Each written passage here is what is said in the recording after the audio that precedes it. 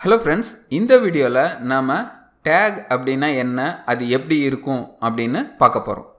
போன வீடியோல நாம HTML இது heading இது paragraph அப்படினு browserக்கு புரியுற மாதிரி சொல்றதுக்கு யூஸ் பண்றோம் அப்படினு பார்த்தோம்.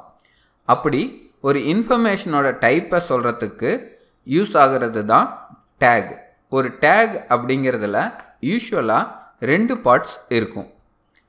இந்த டைப் இன்ஃபர்மேஷன் ஸ்டார்ட் ஆகுது அப்படின்னு browserக்கு சொல்கிறதுக்காக ஓப்பனிங் டேக்.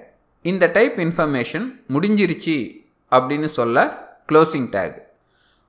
ஒரு less than symbol, take டைப்பை mention பண்ணுறதுக்கு கேரக்டர், அப்புறம் greater than symbol.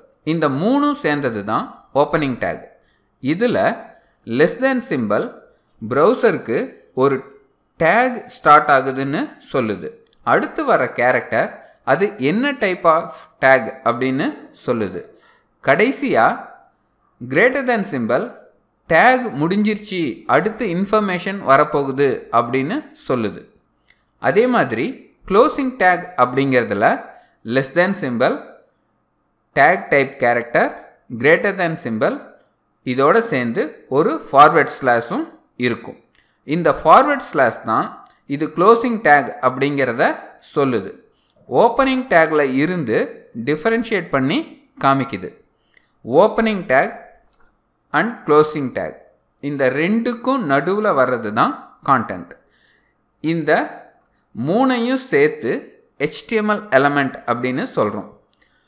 Take, element இந்த ரெண்டு வார்த்தையையும் மாற்றி மாற்றி யூஸ் பண்ணாலும் டெக்னிக்கலாக டேகும் கான்டென்ட்டும் சேர்ந்தது தான் எலமெண்ட். டேக்ஸில் நிறைய டைம்ஸ் அட்ரிபியூட்ஸ் வரும். HTML எலமெண்ட்டை பற்றின எக்ஸ்ட்ரா இன்ஃபர்மேஷன் தான் அட்ரிபியூட்ஸ். ஒரு அட்ரிபியூட் அப்படிங்கிறது எப்போவுமே நேம் வேல்யூ பேராக தான் வரும். அதாவது எதை பற்றின எக்ஸ்ட்ரா இன்ஃபர்மேஷனை சொல்லணுமோ அதை நேமாகவும் அந்த இன்ஃபர்மேஷனை சொல்ல வேல்யூவும் யூஸ் ஆகுது. உதாரணமாக ஒரு வெப்பேஜில் எப்போவுமே நிறைய HTML எலமெண்ட்ஸ் இருக்கும்.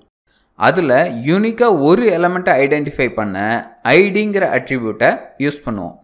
எப்படி மொத்த ஸ்டூடெண்ட்ஸ் அல்லது எம்ப்ளாயீஸில் இருந்து ஒவ்வொருத்தரையும் தனியாக அடையாளப்படுத்த roll number R ID card கொடுக்குறாங்களோ அந்த மாதிரி நிறைய எலமெண்ட்ஸில் இருந்து ஒன்றை தனியாக அடையாளப்படுத்த ஐடி அட்ரிபியூட்டை யூஸ் பண்ணி அதுக்கு ஒரு வேல்யூவை யூனிக்கான நேமை கொடுப்பாங்க.